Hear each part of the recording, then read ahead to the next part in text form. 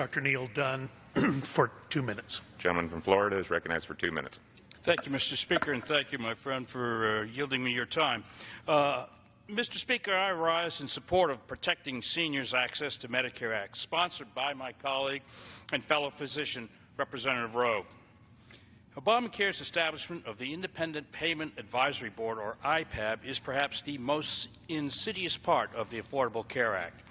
With IPAB, 15 unelected bureaucrats would be empowered to make health coverage decisions for 55 million Americans who are Medicare beneficiaries. Care would be rationed. Physicians like myself would be unable to pursue the course of treatment we think is appropriate for our patients.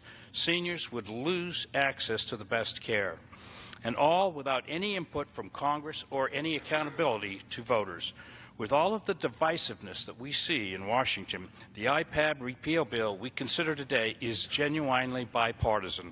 I urge my colleagues to give it overwhelming bipartisan vote and show the country we're serious about keeping our promises to our seniors. With that, I yield back.